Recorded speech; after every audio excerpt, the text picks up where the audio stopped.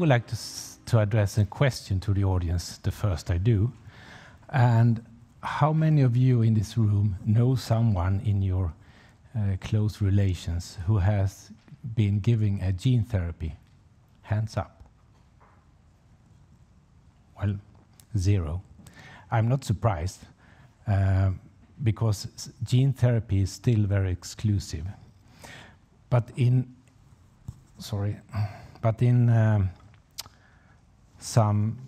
if I ask the same question 5 years from now, I'm sure that I will see more hand raised.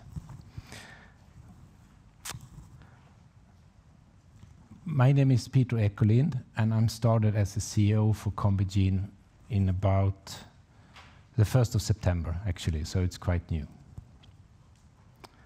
We have a vision, as you can see, and we also have a disclaimer. We are listed on the First North.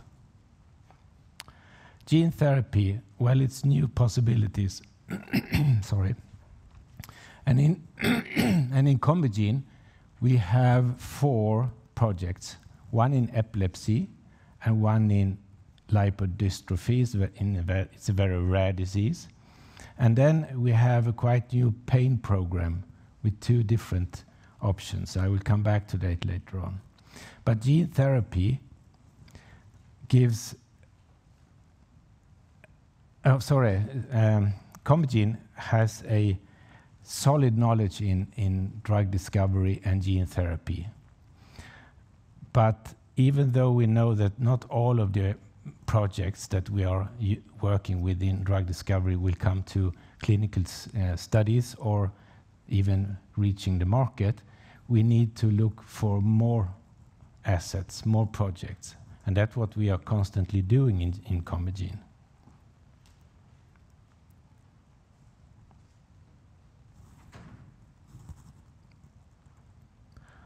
This is what I was talking about, sorry. I will also show you our business model. It's quite straightforward with a in-licensing phase. We are looking for assets from researchers, academia, or from companies. And our lipodystrophy project is coming from Lippigon, and the pain project is from the Danish company Cynero.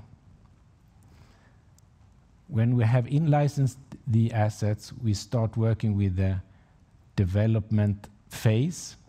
And here is our core competence. We have lots of good project leaders who are very skilled in drug development. And what we are putting together is a kind of proof of concept for the preclinical package. And when we have that, we start to approach big pharma and try to out-license the object or project to them. And when it's from here we have the revenue stream coming in in down payments and different milestones. And it's here that we create value for our share owners.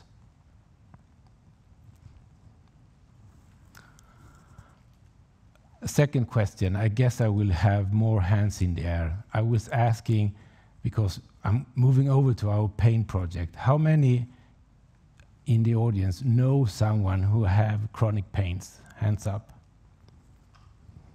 Yes, I suppose so. Because that's meaning that this audience reflects what we can see in the society, that approximately 1/5 of the adult population suffering from chronic pain. And that's cost the society a lot of money, as you can imagine. If we look at the chronic pain from a patient perspective, there is a lot of symptoms associated with the pain. And that, at the end, leads to a significant reduced quality of life. You can't work, you can't be socialized with friends, and you constantly have your pain breaking your physiology. But what does it mean from a societal perspective? if you take this 1/5 that have chronic pain and go down and see who have severe chronic pain, you will notice that still it's not 20-25%, but still it's 7 to 8% who's suffering from severe chronic pain. That means that you probably can't work anymore, and that drives a huge amount of cost for a society. And in this estimation in the US, you can see that the pain is calculated to be around $635 million per year. That's more than what cardiovascular cancer and diabetes cost the society. So it's huge costs.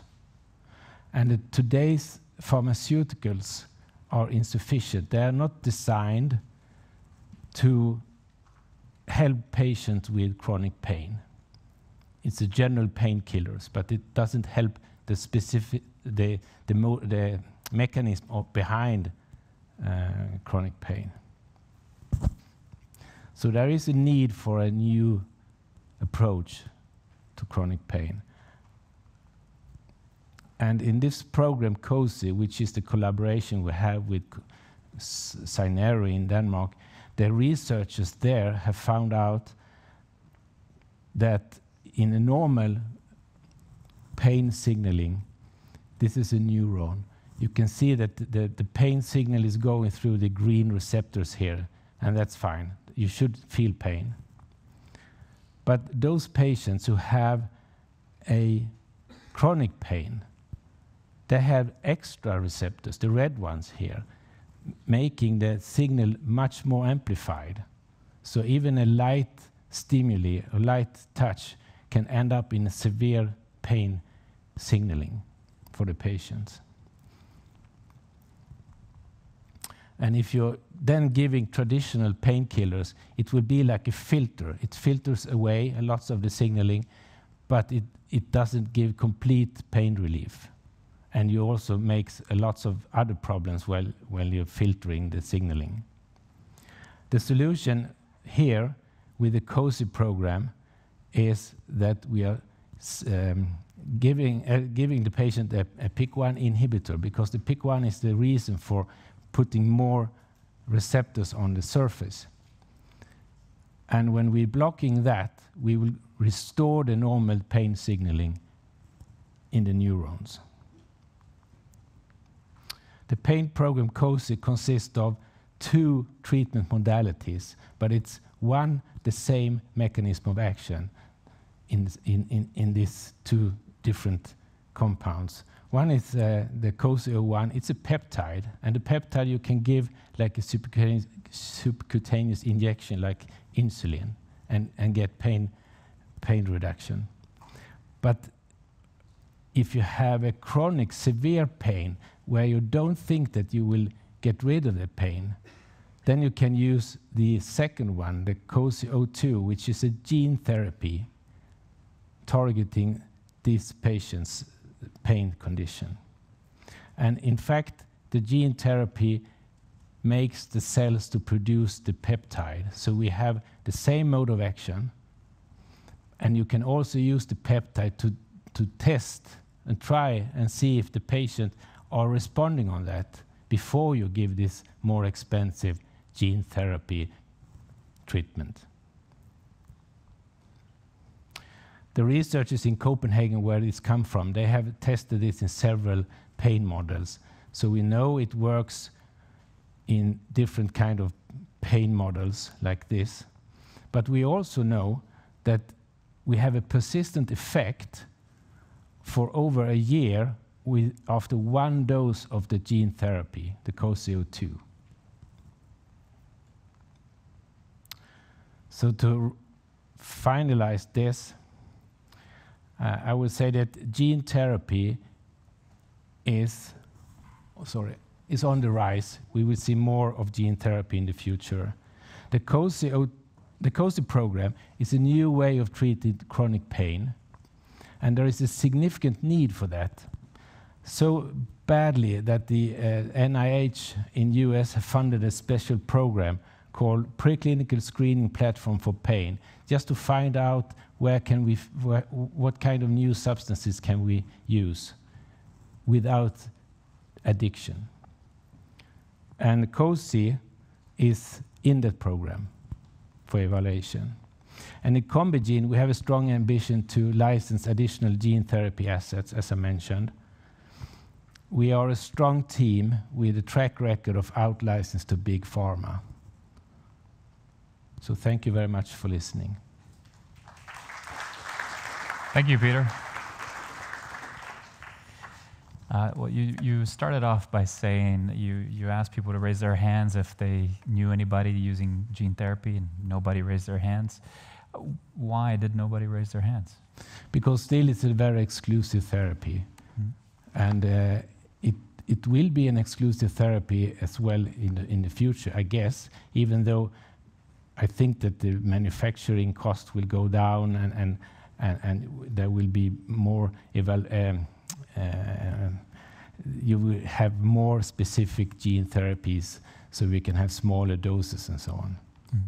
But there is lots of novel gene therapies coming out to the market. Maybe you can tell us a little bit about why gene therapy is so promising? Well, I think what you can do with gene therapy is that you can replace a malfunctioning gene, or if it's lacking, and you can have those function back in the patient. But you can also, as you saw with the COSI-02, you can actually build in a pharmaceutical industry in your body, the producing the kind of peptides or whatever you want or need. So a lot of potential in that sense, for sure. Just looking at some questions that I'm getting here, you talked right at the end about wanting to in-license projects. And when looking at in-licensing, what are you mainly looking for exactly? We are looking for early projects, and preferably where we have core competences, and that's it in CNS and metabolic diseases.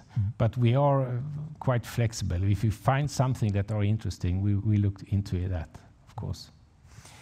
And another question I have here, what's the expected uptake of gene therapy for pain patients? It's a double, there are actually two questions in one here, so I'll let you answer that. What's the expected uptake of gene therapy for pain patients? For the gene therapy, you say? Yeah. I think you have to notice that some patients have chronic, severe pain situation, and they, like if you have an amputation and you have phantom pains, there will be very little success for that to vanish.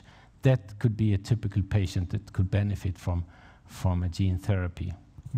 Okay. And the second part of the question is, which percentage of patients do you expect to be ready to embark on a gene therapy product? It's very that's a difficult question.